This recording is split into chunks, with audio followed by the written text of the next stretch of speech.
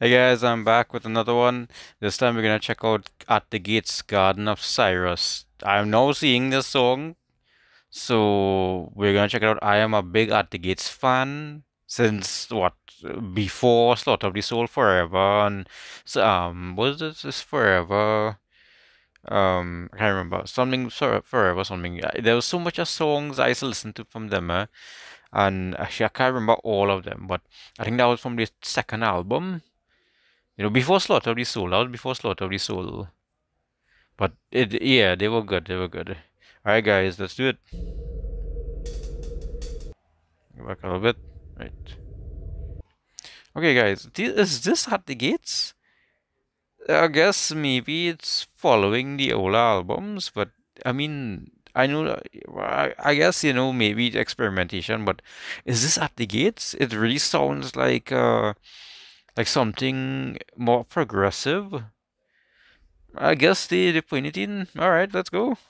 Okay, it's for some reason it's sounding very more gothic, doomy yet progressive. Okay, at the gates. I know normally with the speed and everything, but it's actually sounding pretty good though. I would never expect this from at the gates. This is a very pleasant surprise to me. It's not bad. It's not bad. Don't be hating me. It's not bad. It's just very different from what I'm used to with them. So I guess, to hear and his saxophone too, little solo. Wow. Okay, good guys. Good, good, good. Nice exploring.